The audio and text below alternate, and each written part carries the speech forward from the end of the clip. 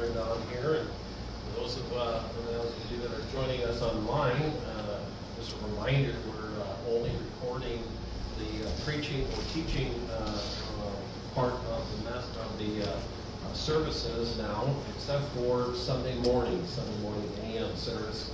We'll record the song service and all of that for some time. We're not sure exactly how long we'll do that. Brother Coyne and I are still praying about timing and all that, and whether we should continue to do that.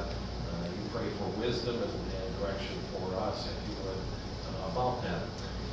Turn your Bibles. The last 3 weeks here, this is the fourth week. I told you I would be preaching a series of messages, and look with me, if you will, turn with me to 2 Timothy chapter 1, and then I'll get into telling you what I've been preaching about.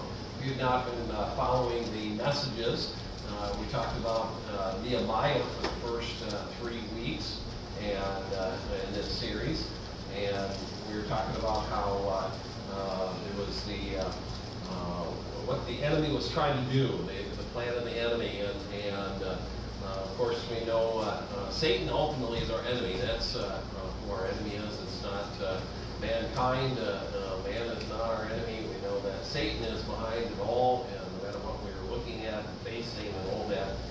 But we talked about how the plan of the enemy was first public slander, and that was what the enemies of Nehemiah tried to do. They tried to publicly slander him, and then they tried to get him to commit private sin, and that's what we looked at as well. And then the powerful fear. They tried to use fear to try to get Nehemiah to stop. And of course, this lesson or this message finishes up that series about having no fear.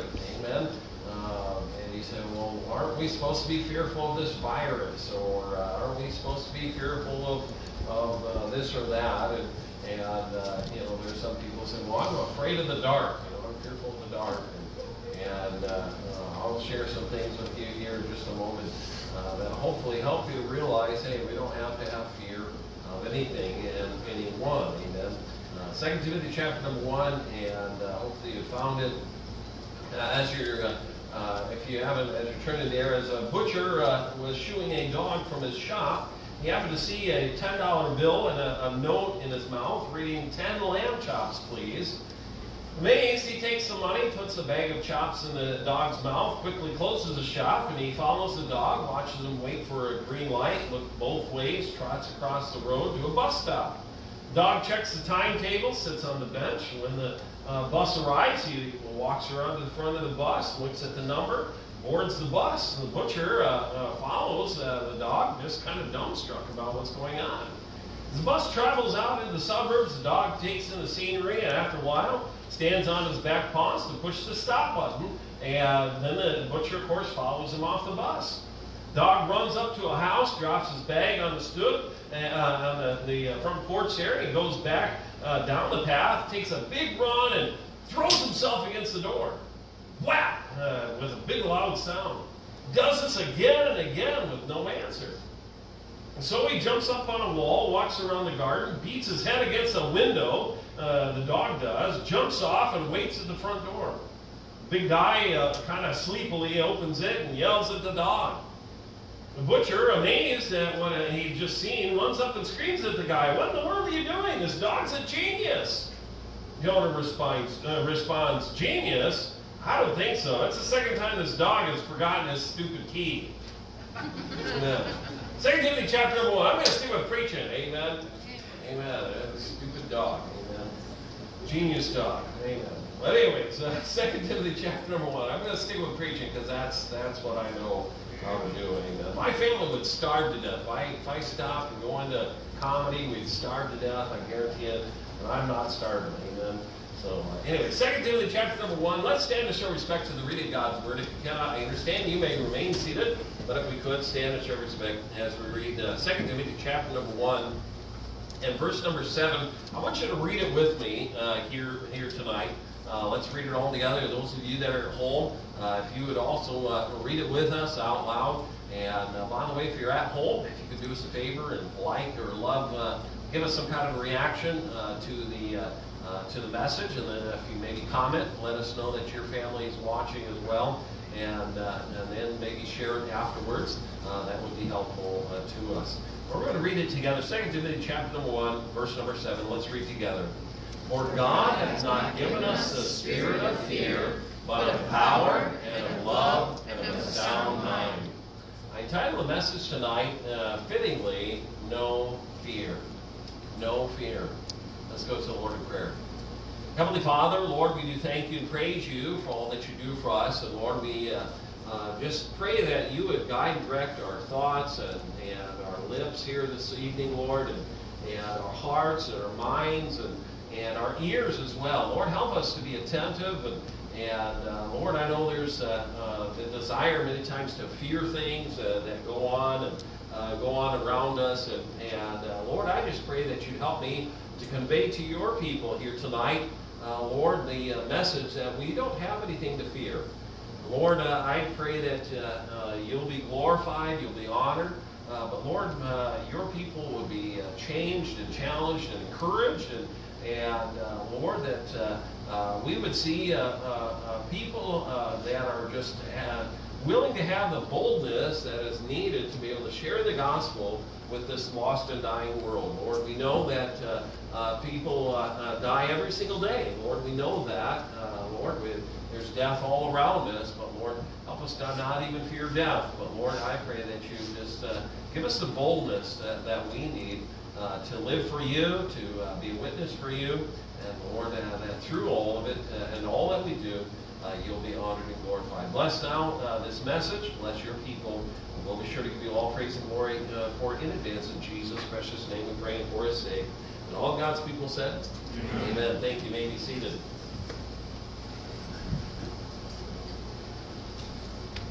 Excuse me. No fear. No fear. You know, growing up, there was a number of things that I would fear. There was, of course, for the longest time, I feared the dark. You know, I think probably every single kid has gone through that. They're kind of afraid of the dark, and some kids maybe, you're like, I was never afraid of anything. Well, okay, that's fine.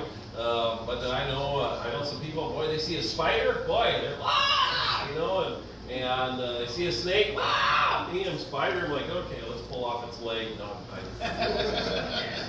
and squish it. Amen. That's all I do, and get rid of it. My wife says, "You're my hero." Amen. And so then, if there's a snake, depending on the snake, my kids, boy, I tell you, they don't fear anything. You know, sometimes I'm like, where'd you get that? You know, I think one time Timothy got bit by either a snake or one of those not a salamander, but like those. But anyways, bit him, and it was biting hard, and for a while he didn't want to go around them and all that.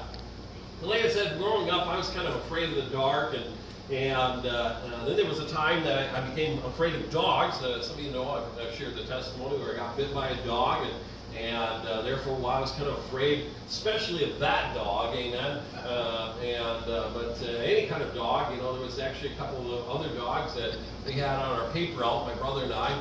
We had a paper route together. There was one dog in particular, the Bolton family.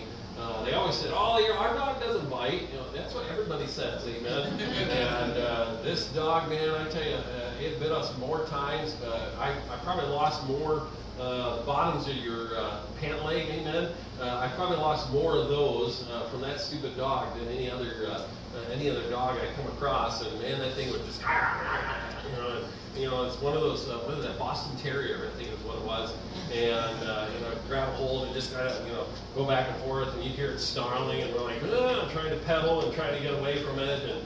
And so there for a while, like I said, I was kind of fearful of dogs. And I remember there was a message my dad preached, and I don't think he had the title of No Fear, or it wasn't about fear, but in that message, he mentioned this particular passage.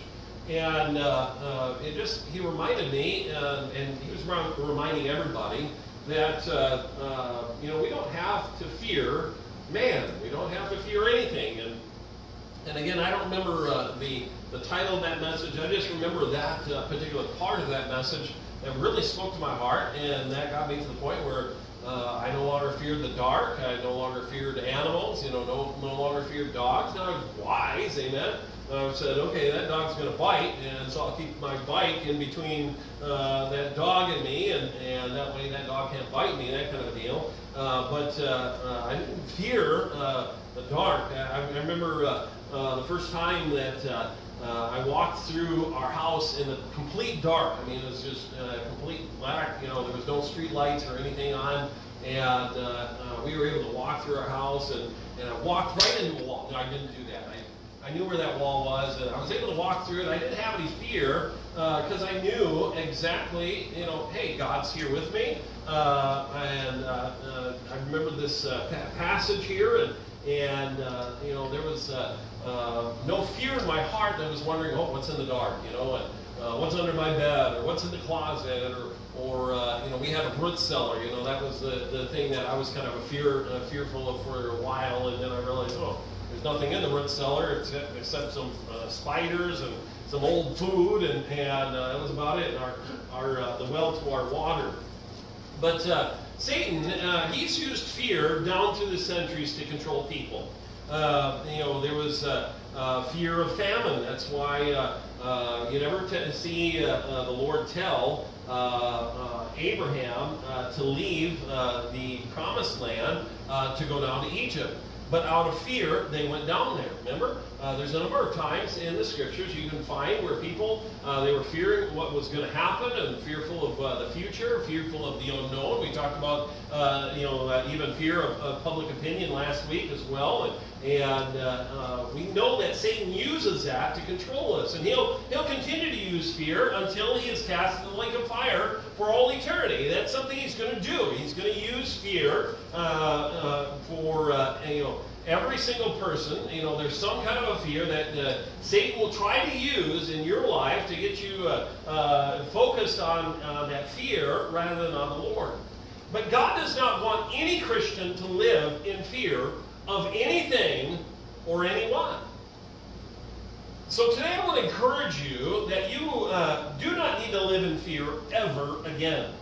I want to give you just a few things to help you in your walk with the Lord, so that you don't ever have to live in fear again. I've got 4 things here tonight that hopefully be a help and encouragement to each of you. First of all, number 1, we see there the spirit of power. The spirit of power. I want you to notice in our text there, verse number 7, it says, "For God hath not given us the spirit," and then we're going to skip that first one there. It says there, "but of power." The spirit, God hath not given us a spirit of fear, but of power.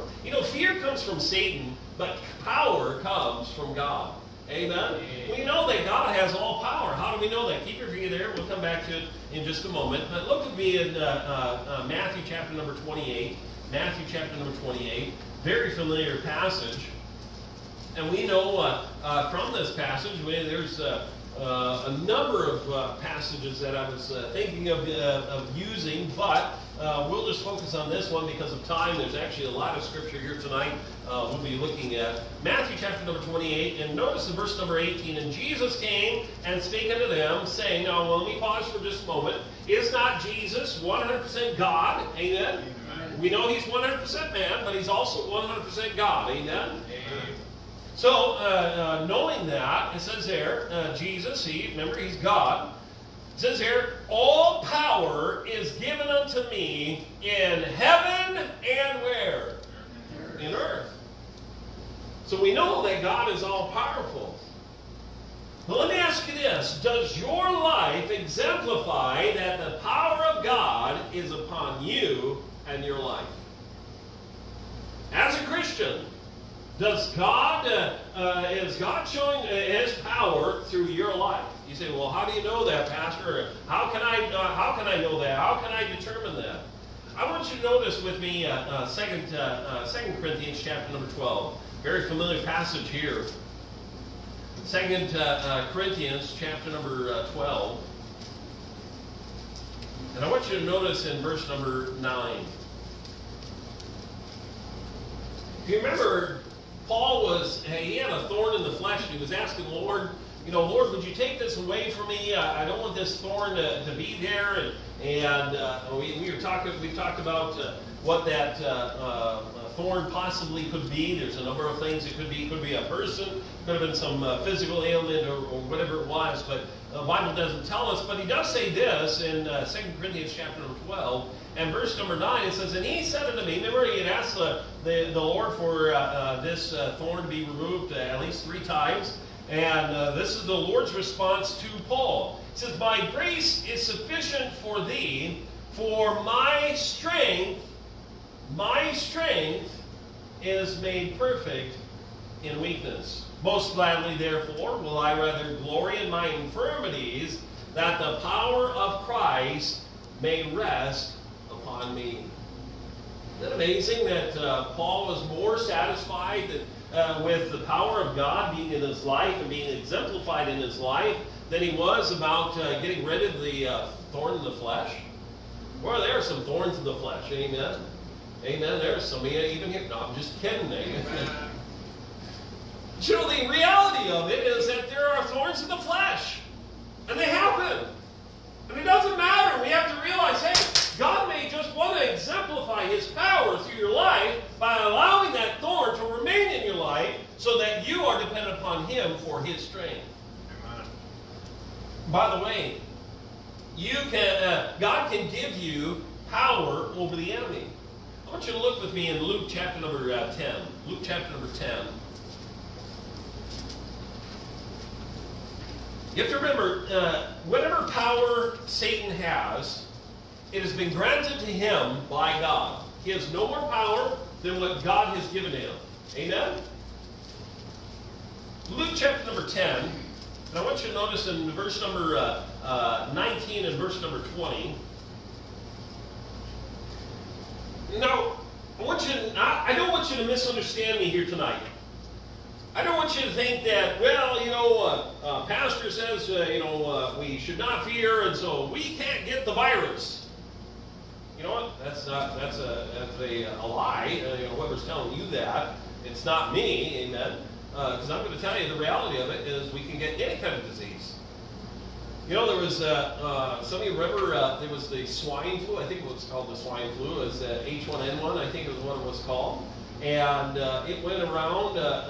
There was a lot of people that got it. There was, I know some friends, personal friends that got it.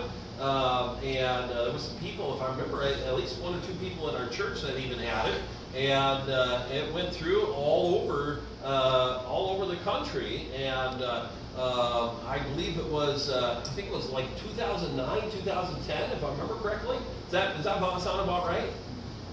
But there was actually more people that died from that than have died from this chronomia. Amen? That's the reality of it. Why? There's death all around us. There's people that get all kinds of ailments. I'm glad, I praise the Lord for the missionaries that we have that are in, some foreign countries. But there are some countries where, malaria is dangerous and widespread. Where Ebola, can be contracted easily. All these kinds of different diseases. But notice with me, Luke chapter number 10 and verse number 19 and 20. It says, behold, I give unto you power to tread on serpents and scorpions, and power over all the power of the enemy, and nothing shall by any means hurt you. Notwithstanding, in this rejoice not that the spirits are subject unto you, but rather rejoice because your names are written in heaven. We have to realize, hey, we don't have power over diseases, but we know somebody who does. We don't have power over death, but we know somebody who does. Amen. We don't have power over eternity, but I know somebody who does. Amen. Amen. That's the reality of a Christian. You have to realize, hey, there is somebody that has that power, and He has all power. And when God gives you His power, you'll realize that you have the omnipotent power of God behind you to accomplish that which He desires you to accomplish. Did you know? Listen carefully. Did you know you will live until God says, that's it. Right. Amen? Yep. Until he says, hey, this will be the date that you breathe your last breath. February 24th? Is that the date? 24th, 2006. I think it's, is it the 24th? Yeah, I think it's the 24th. February 24th, 2006. That was the day my dad breathed his last breath. My mom and I had discussed, I'm like, well, if I would have just been here, that I kind of beat myself up for a while. Boy, if I'd have just stopped by, if I'd have just come over, and I had the shoulda, coulda, wouldas, and I realized, wait a second, God had power, amen, over my dad's last breath. Now, he could have easily stopped that from happening, but guess what? That was the time appointed for my dad. Why? Hebrews chapter number 9 and verse number 20 says, and it's appointed to man once to die. Amen? Amen. And after this, the judgment. But you see, this is why God has given you the spirit of power to realize that when you rely fully upon Him, He will give you the power to succeed, the ability to have the victory. You see, God wants you to have the victory. He doesn't set you up for failure. Amen? God wants you to succeed. Now, this is not a prosperity gospel. You do good and everything good is going to happen in your life. Look, if you obey God, though, and you rely upon Him and His power, He'll give you the ability to succeed. Well, that's pretty awesome. Amen? This is the same power that God spoke into existence, this very world. Isn't that amazing? That's some power.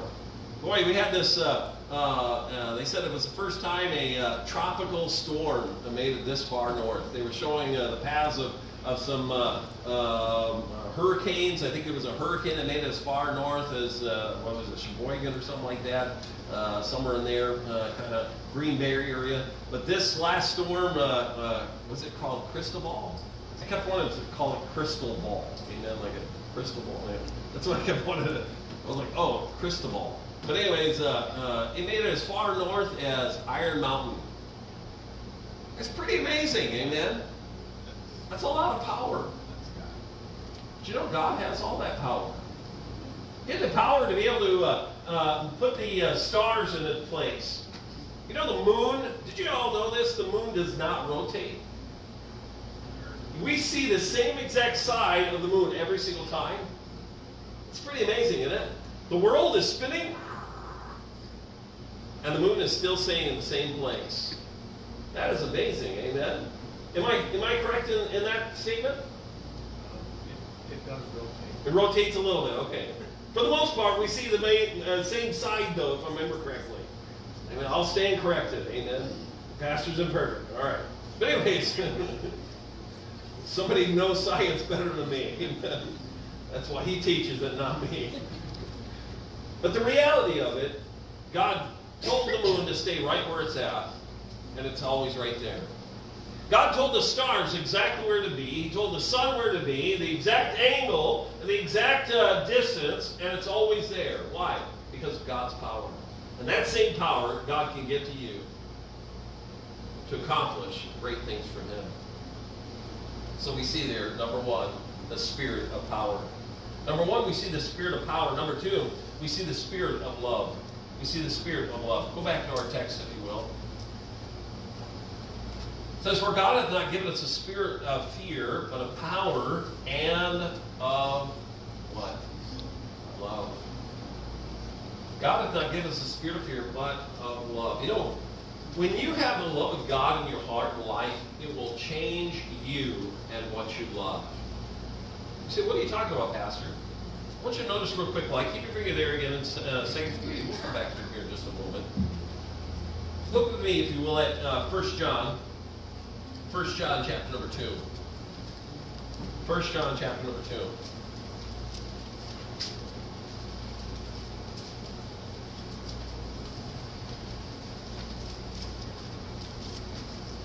First John chapter number 2, picking up in verse number 14 and following.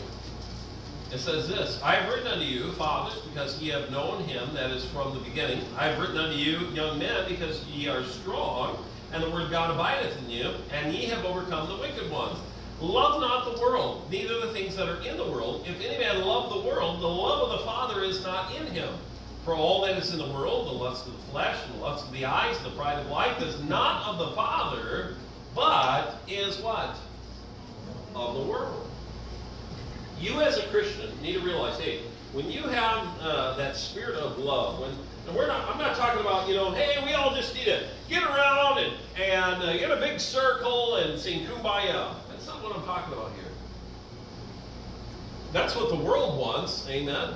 The world thinks, hey, we'll just have world peace. No, the Bible even tells us there'll never be world peace until the Prince of Peace, Jesus, comes, amen?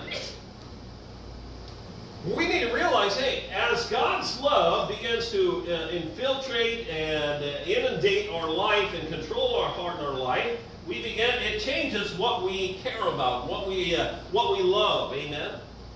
It'll change how you love others, by the way. Notice with me in 1 John chapter number 4. 1 John chapter number 4. And look with me, if you will, at verse number 6. 1 John chapter number 4, verse number 6 and following says, We are of God, he that knoweth God heareth us. He that is not of God heareth not us. Hereby we know the spirit of truth and the spirit of error. By the way, you ever talk with somebody and you're like, why? I kind of think they're a Christian. Amen. You ever done that? There have been times I've talked with individuals, had an opportunity even Sunday night to be able to talk with an individual, and I just came up and asked them, have you ever put your faith and trust in Jesus Christ? And you had to get a gospel tract out, and he goes, actually, yeah, that was back in the 80s I did that. Well, yeah. And it was really neat, to be able to hear his testimony, and you never know what God will do, and many times you can tell when an individual is saved. But then he goes on to say in verse number 7, Beloved, let us love one another, for love is of God, and everyone that loveth is born of God, and knoweth God. And he that loveth not, knoweth not God, for God is love. In this was manifested the love of God toward us, because that God sent his only begotten Son into the world, that we might live through him. Herein is love, not that we love God, but that he loved us, and he sent his Son to be the propitiation for our sins. Beloved, if God so loved us, we ought also to love one another. When God gives you that spirit of love, it'll change who you love. Amen? We have to realize, remember, I know you've heard me say this, and I hope it never falls on deaf ears. We have to love sin. Amen? Or, we have to hate sin. Making sure you guys are paying attention. Amen? We have to hate sin. Amen? Listen carefully. To hate sin, but we have to love the sinner. Why? We know sin. We know what it brings about. Amen? We know exactly, path of sin, what it leads to destruction. We know that. You can find that over and over in the Bible. But we have to love the individual. The problem with this world is they want everybody to love everybody. And we know that we cannot love sinful behavior. We cannot love it. The world will say, well, this is a lifestyle. No, it's not. It's sin. Amen? By the way, if the Bible calls it sin, it's sin in the Bible. Right. And it's sin today. Amen? It doesn't matter what society, what culture tries to call it or tries to make it acceptable to the world. My wife and I have talked about this. It's sad even in commercials. You can't even watch a commercial and there's some kind of a gay or lesbian couple in almost every single commercial now. Just recently there was a commercial that's talking about we're in this together or something. And it starts off, I wonder if he'll have my eyes, and I wonder if she'll have my heart disease, and it goes through, and then all of a sudden it shows a gay couple. And then later at the end of the commercial, it shows a lesbian couple. And you're like, well, what does that matter, Pastor? Well, the world is trying to normalize it. Amen? That's not normal. It's not normal. And you and I as Christians, though, we can hate the sin and still love the sinner. They still need Jesus Christ. That's what's going to change them. Amen? That's what's going to change our world. That's what's going to change our community. Amen? I believe that with all my heart. The gospel of Jesus Christ is what's going to change people. That's good. And it'll change you and what you love. Too many people, though, in this world love themselves, and it shows in what they do. It shows in their actions. Christians, by the way, should love the things of God first and foremost. That should be your love. Amen? You know, I'm not ashamed to say who I'm going to vote for, and most of you know where I stand politically. But you know what? That'll be hanged. Amen? Why? I am first and foremost a Christian. That's good. I'm a child of the King. Amen? And because of that, it should affect my behavior and what I do and the things I love. Look at me in Colossians chapter number 3. Colossians chapter number 3. And in Colossians chapter number 3, I want you to notice in verse number 2.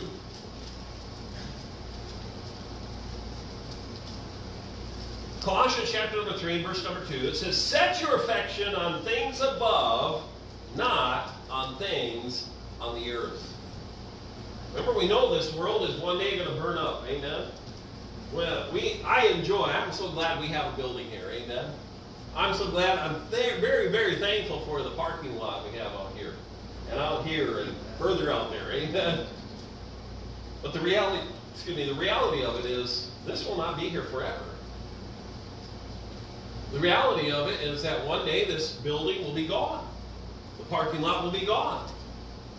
But you know, God's word will stand sure. By the way, as a Christian, the love of Christ will change what you do. Notice in 2 Corinthians chapter number 5. 2 Corinthians chapter number 5. And in 2 Corinthians chapter number 5, I want you to notice, picking up in verse number 14. 2 Corinthians chapter number 5 and verse number 14. It says, for the love of Christ, what? Constraineth us. Brother Perkins, do you happen to have your handcuffs tonight? I do not. He does not. Oh, man alive. No, that's all right. I didn't ask him to bring them. I was hoping he'd happen to have them on him, but it is what it is. Amen. But we're not constrained with that. If Brother Perkins had a pair of handcuffs, he would put them on to try to constrain an individual that's trying to commit a crime, would he not? Amen? Somebody's coming in here trying to shoot up the church or something else or whatever, trying to do harm. They would constrain them. They would, if somebody was in here trying to physically fight, he would break it up and he would constrain them. Amen. You happen to have a pair. No. Brother Sheets and Brother Perkins, you guys, that's it. No. But anyways, they would constrain. That means they would force you to do something against your will. Amen? Why? My will would be, hey, I don't want to be arrested, right? Listen carefully. For the love of Christ constraineth us. It means it forces us to do something that goes against our nature. Man likes to say, all of mankind is good. No, we're inherently evil. The Bible tells us that. Our hearts are desperately wicked. That's why we see sin, and that's why we see the things that go on in this world. That's why there's people that die. Why? There are people that kill other people. It's in mankind to do evil. Now, you and I as Christians should say, hey, wait a second. The love of Christ should constrain me to do what's right. Notice this passage here For the love of Christ constraineth us, because we thus judge that if one died for all, then we're all dead. And that he died for all, that they which live should not henceforth live unto themselves, but unto who? Unto him which died for them and rose again. Wherefore henceforth know we no man after the flesh, yea, though we have known Christ after the flesh, yet now henceforth we know him no more. You know, we have to realize we can't live for ourselves anymore. We don't get to, if you're a Christian, you don't get to say, hey, this is what I'm going to do with my life. No, you have to obey God and say, God, I'll do what you want me to do. Many of you have heard my testimony before. When I was in high school, I wanted to get into the NFL and be a wide receiver, and I also wanted to get into NASCAR racing. Why? I just like speeding. Amen. I just do. And I've been on a couple racetracks, and they're a lot of fun. Amen. There's no speed limit on there. Amen. I've never been to the Autobahn. I've heard about it. I've heard. I know I went out to, the closest I got to the Autobahn was going out in Montana years ago. I don't know what their speed limit is like now, but years ago, they didn't have any speed limit. And that was pretty awesome. Amen. Where was I going with that? Constraining.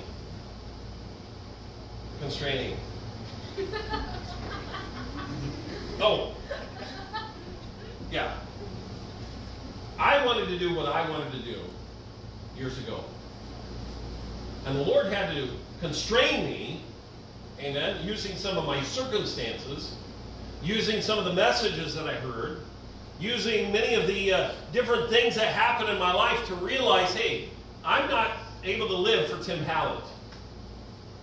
I was created to live for the Lord. By the way, you as a Christian, you were created to live for God. You are not your own. You're bought with a price, the Bible tells us.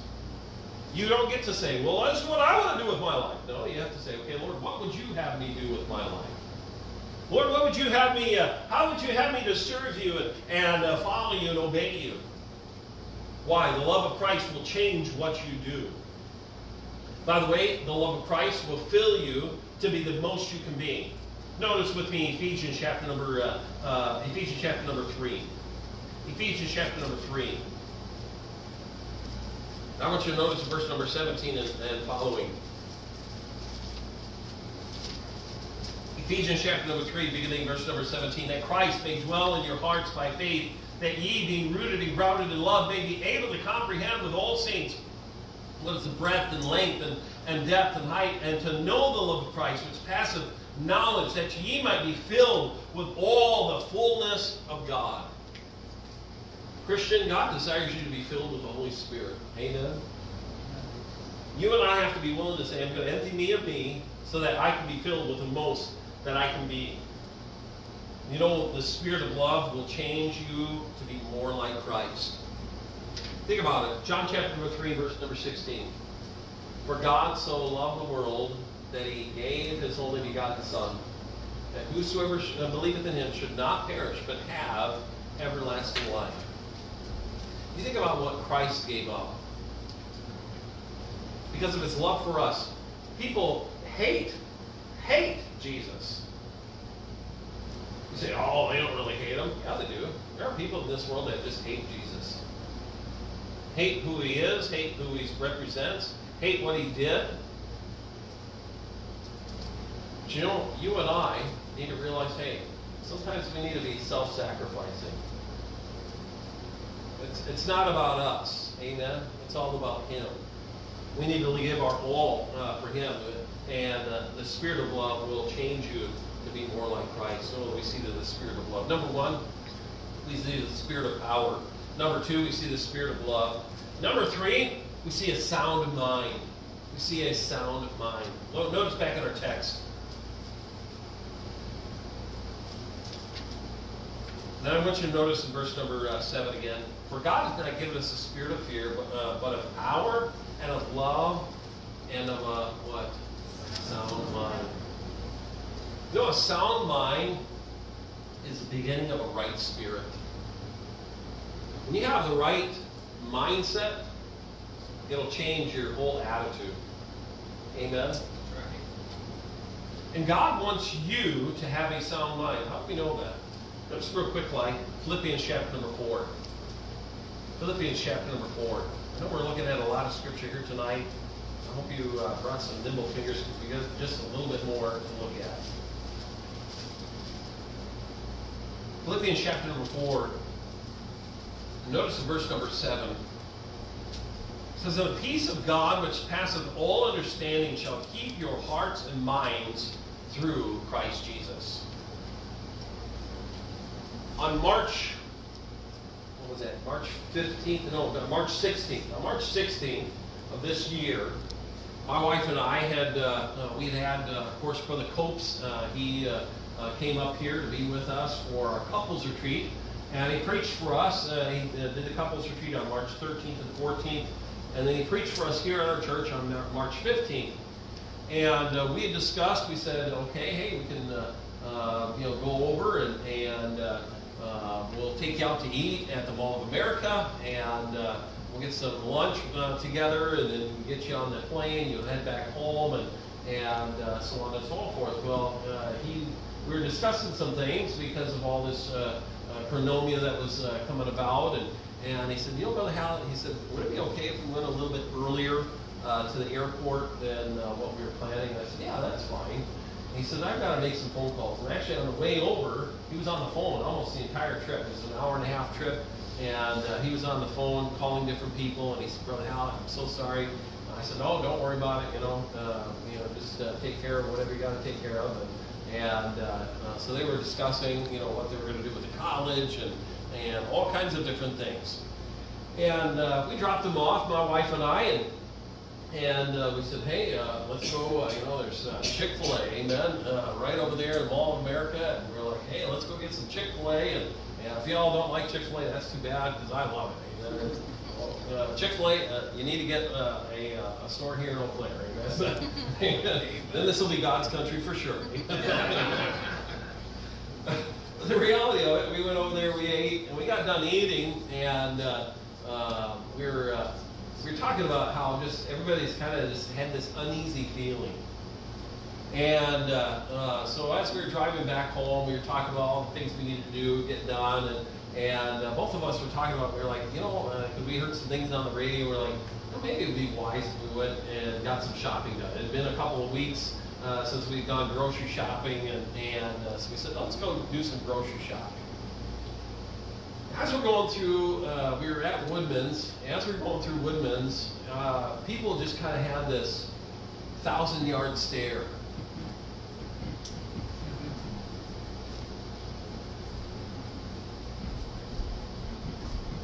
I mean, it's just a blank look on their face. And my wife and I, we were walking through. Hi, how you doing? Hey, good to see you. And there were some people that we acknowledged it. I think there was only like 5 or 6 people that acknowledged us. Everybody else was just in this daze.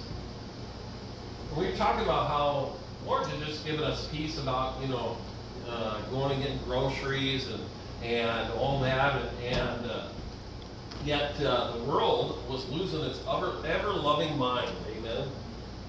They were hoarding toilet paper. That part still blows my mind. I don't think they still have the toilet paper that we normally get at Woodman's. I don't think they've gotten it back yet. They had it for a little bit, and then they start dividing those up, those packages, and it's like, look, we got 7 in our family. We need more than 9 rolls, amen, for a whole week, amen. But anyways, as a Christian, you and I have to be willing to say, you know what? God can give me a sound mind, no matter what the rest of the world is doing. The world can be, burning around us, amen, and yet we can have the peace of God knowing, hey, God's in control, amen. We can have peace knowing, hey, it's okay, God's going to take care of things. A sound mind, by the way, will bring about peace to your heart. Notice in verse number 9 of that same chapter. Philippians chapter number 4, verse number 9. It says, those things which ye have both learned and received and heard and seen in me, what? Do. Do. And the peace, and the God of peace shall be with you. Hey, over and over we've seen in scriptures where somebody faced, some insurmountable thing. I think of Daniel facing the lion's den. He didn't go, I'm going to be thrown in the lion's den. He said, okay. I like Shadrach, Meshach, and Abednego. Man, I tell you, they are some great men of faith. Amen. Shadrach, Meshach, and Abednego stood in the face of the king and said, look, king, just so you know, hey, we're not going to bow down to you. We're not going to bow down to your image. And be it known, hey, if God decides to deliver us, that's fine. But if not, know it. Know right here, right now, and we're not going to bow down. Man, that King Nebuchadnezzar got mad. Remember that? Takes him, throws him in the fiery furnace. Man alive, that takes some peace in your heart. Amen? But that's exactly what a sound mind will bring about. It'll bring peace in your heart. And a sound mind will affect what you do. 2 Peter. 2 Peter and chapter number 3, if you will. 2 Peter chapter number 3. We're going to look at a couple of verses at the beginning of this chapter, and then a couple of verses almost toward the end of this chapter here. 2 Peter chapter number 3, verse number 1 and 2, it says, this second epistle, beloved, I now write unto you, in both which I stir up your pure minds by way of remembrance, that ye may be mindful of the words which are spoken before by the holy prophets, and of the commandment of us, the apostles of the Lord and Savior. And then skip down to verse number 11. Seeing that all these things shall be dissolved, talking about the world, amen? That what manner of persons ought ye to be in a holy conversation and godliness, looking for and hasting unto the coming of the day of God, wherein the heavens being on fire shall be dissolved, and the elements shall melt with fervent heat. Nevertheless, we, according to his promise, look for new heavens and a new earth, wherein dwelleth righteousness. Wherefore, beloved, seeing that ye look for such things, be diligent that ye may be found of him in peace, without spot, and blameless. When you have that peace in your heart, it'll cause you to do what's right. Amen? You as a Christian need to be willing to say, hey, though the world may be burning around me, I'm not going to do it. I'm not going to get involved. I'm not going to, as far as, men alive, there was, just on the news tonight, they were talking about looters that were buying stuff and now are trying to sell it on Facebook. Like, man alive, you're some dumb criminals, amen? That's the best way to get them caught, amen? Find it, hey, where are you selling this? Hey, I'm going to go, I'll hook up with you, amen? Go arrest them. While the world goes crazy, and often in cuckoo land, God can give the Christian a sound mind that doesn't follow the world off into the abyss of wacky world. Amen? You and I need to be willing to say, hey, I'm not going to follow that. I'm going to do what's right. Why? Because we can have a sound mind. Number one, we see the power, the spirit of power. Number two, the spirit of love. Number three, a sound mind. And lastly, number four, no fear. No fear. Back in our text, 2 Timothy chapter number 1, verse number 7. For God hath not given us the spirit of fear. He's not given us the spirit of fear. As a Christian, you don't have to fear the future. Amen? I'm glad I don't have to worry about the future. I have right now, here today. That's it. We're not even promised tomorrow. I'm not even promised 10 minutes from now. Amen? But I like what it says there in verse number 8 and beginning of verse number 9 of our same text here. Be not thou therefore ashamed of the testimony of our Lord, nor of me his prisoner, but be thou partaker of the afflictions of the gospel according to the power of God, who hath what? Saved us. You are a Christian. Amen? You have a heavenly home. You don't have to worry about the future. You don't have to wonder, oh, what's going to happen tomorrow? Look, if we die tomorrow, guess what? As a Christian, you breathe your last breath. To be absent from the body, the Bible tells us, is to be present with the Lord. We breathe our last breath on earth, we're up in heaven. You say, where's heaven? I don't know, it's with God. Amen? Hey. But no matter where it's at, I don't have to worry about tomorrow. I'm glad I don't have to fear. I don't fear death. Amen? I know we're not jumping in line and seeing the first who's going to die. Amen? However, we're not to fear that. Something else you don't have to fear. You don't need to fear how you live for the Lord. Notice in verse number 9 again, he said, and called us within what? Holy calling. See, God wants us to live a life that is holy because it will affect your testimony. He says in 1 Peter chapter number 1, verse number 16, be ye holy for what? I am holy. Hey, as a Christian, it ought to affect what we do and how we live. You don't have to go breaking laws just to prove somebody's righteous or not. Amen? You as a Christian need to be willing to say, hey, I'm going to obey God. I'm going to follow righteousness.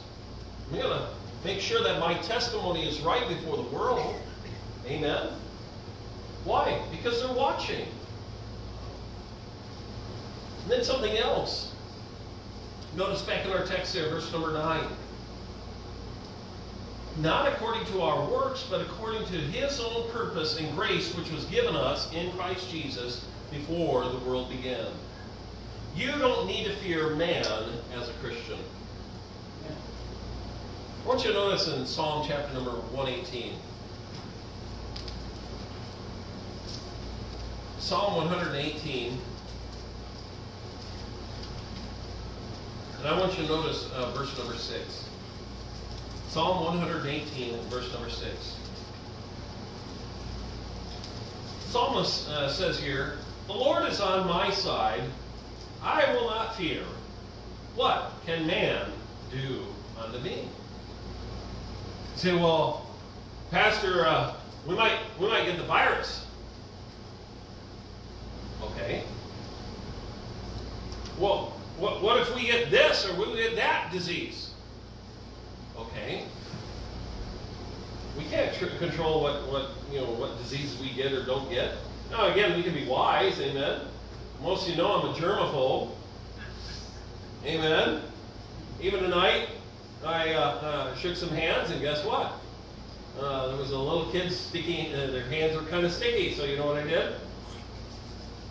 I bathed in, no, I didn't bathe. I got a couple squirts of that stuff. Amen. Why? Because we can be wise. We don't need to fear man as a Christian. Then you don't need to. You will not need to fear what man can do to you. Look at Hebrews chapter number 13. Hebrews chapter number 13. And verse number 6. Hebrews chapter number 13, verse number 6 says, so that we may boldly say, the Lord is my helper, and I will not fear what man shall do unto me. By the way, let me ask you this question, and you don't need to answer it out loud. But if Christianity was outlawed, what would you do? What would you do?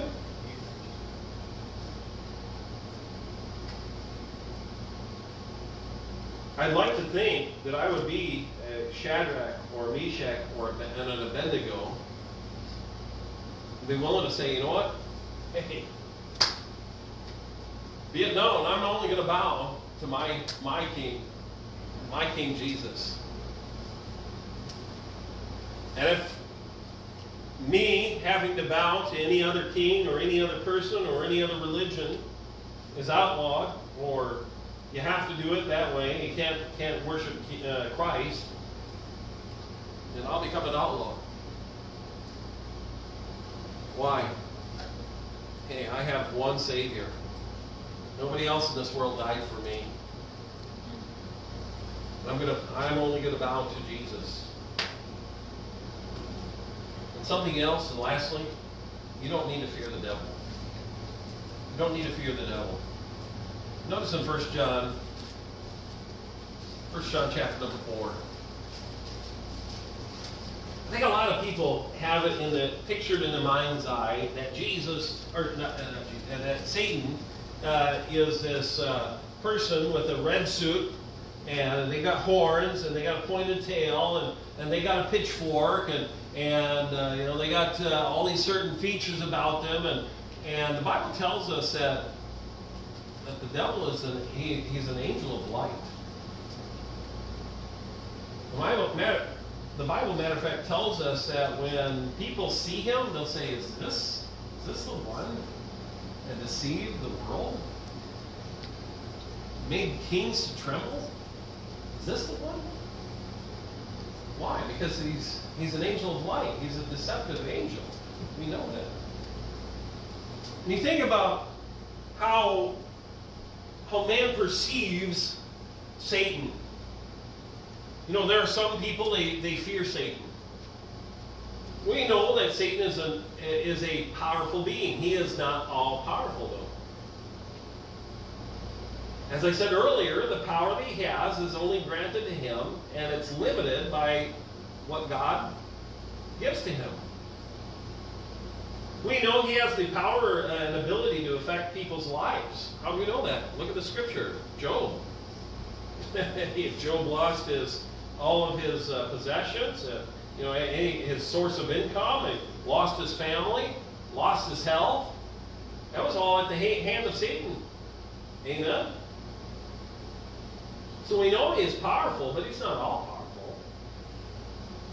He only lost his source of income, his possessions, his family, and his health, because God said, Satan, you can do this, but you cannot take his life.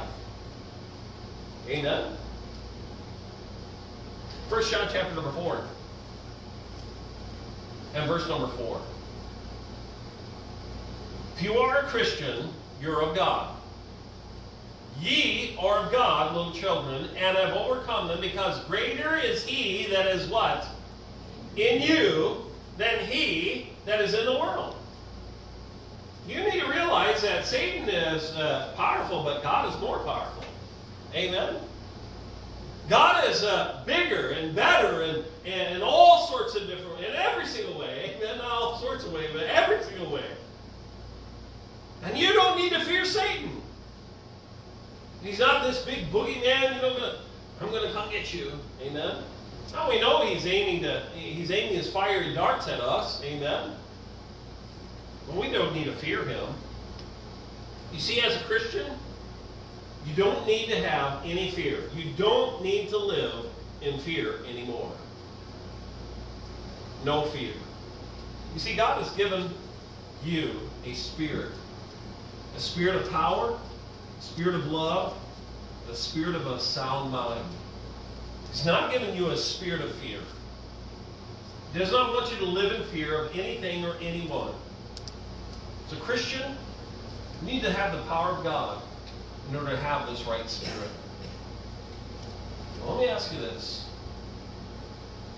What do you fear today? See, God wants you to have no fear. Let's bow our heads for prayer. Your head bowed, your eye closed, nobody looking around.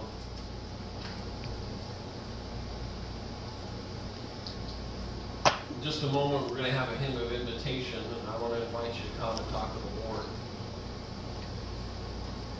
But before we do that, I want to ask a couple of questions. One, maybe you fear death. Maybe you fear what's going to happen after life, or what happens after you breathe your last breath. My dear friend, You don't need to fear that. But if you've never put your faith and trust in Jesus Christ, you need to know this. You need to fear the one true God. You need to put your faith and trust in Jesus Christ. That's your only way to heaven. If you've never done that before, I would invite you, either after the service or if you're at home listening, that you get in contact with us, and we'll take the Word of God and show you from God's Word how you can know for sure where you'll spend eternity.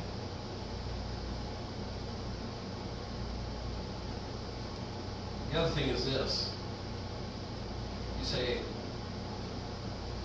I know I'm saved, I'm on my way to heaven. Well, there's been some things I've been fearful of. I realize that Satan's just been trying to keep me in fear. God's spoken to my heart during the message tonight.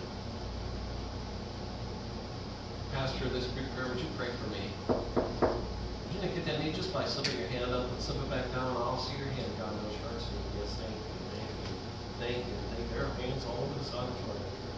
Yes, thank you. I said I want to smile on anybody else. Thank you, something no.